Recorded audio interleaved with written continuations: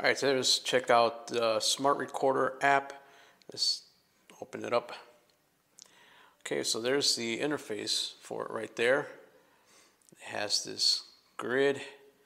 There is your mic button right there. And here is where your recordings will be stored. Now let's take a look at some of these settings here. Now we have this clock right here. It kind of tells you the remaining space enough for 3 hours of recording. So that's pretty handy, okay? It's automatic and manual. I'm assuming that's for the recording processing.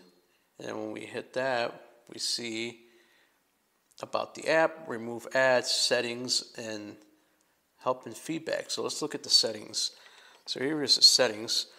So sample quality, bigger rate means better quality but larger files.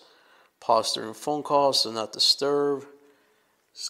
Keep screen on while you're recording. Okay, so that's helpful. Hide media player. Recordings will be added to the library. Let's keep going further. Microphone adjustments, files location, file name and title, crash reporting. So file name and title, you can, when you record, it shows it as recording 1, recording 2, but you can change that if you wanted to. Date and time on the file, you can turn that on. Next recording indexing, so it's telling me I have 2 recordings in there, so it's telling me it's number 3. File name example, recording 3 wave. You can find file name and recording details. Okay, so let's go back and let's look at the file location. Here it tells you exactly where your files will be located. This is Smart Mob, Smart Recorder, external legacy, 512 MB available, and it's telling you the number 2 is the most active recording. There's an add button here, but I'm not sure exactly what that's for.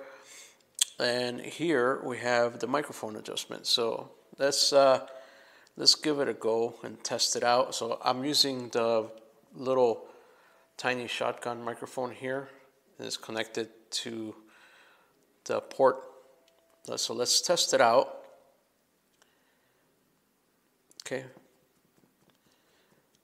Okay, so there goes a mic level check right there. See that yellow line? Test to see. Checking 1, 2, check 1, 2, 3. Okay.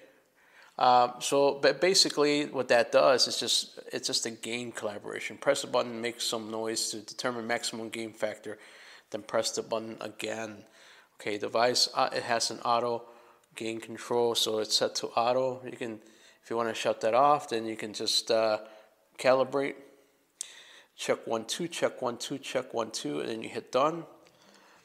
Okay, and it kind of gives you a little sample of that. But for now, I'm just going to turn it on to auto gain control.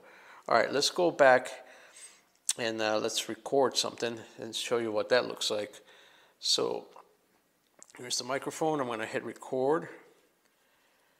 Okay, this is an audio recording, sample recording. Audio check 1, 2, 3, audio app. Smart recorder. You can see the grid is lighting up and I'm talking into the microphone.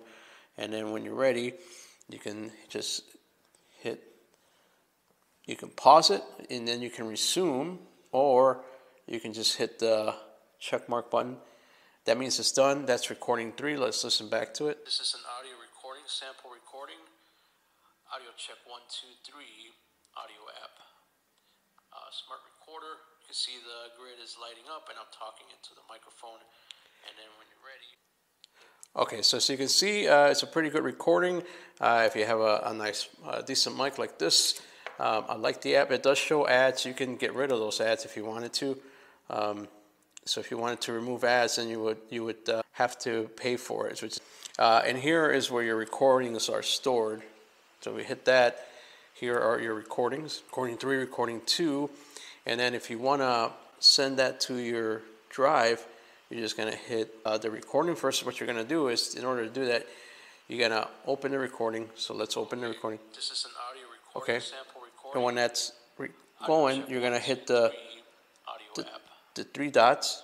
Smart recorder. You can see the grid is lighting up and I'm talking into the microphone. Okay, so you're hearing the recording right there. And here you can share the recording, rename, delete, and then the details. So if we hit the details, it kind of tells you where it's the location, the name of it, when it was created, the format, and we can just hit OK. But if we go one more time and we can rename it, but you go to share, and we go to share, here are all the places you can send it to. So for me, it'll be Google Drive, and that's exactly how you would do that.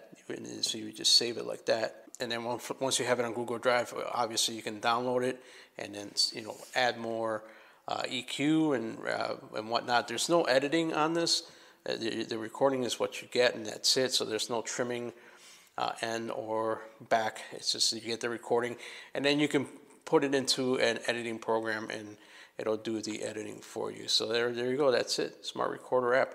I hope you found this useful. Let me know if you got any more questions. I'll be happy to answer them. All right, bye.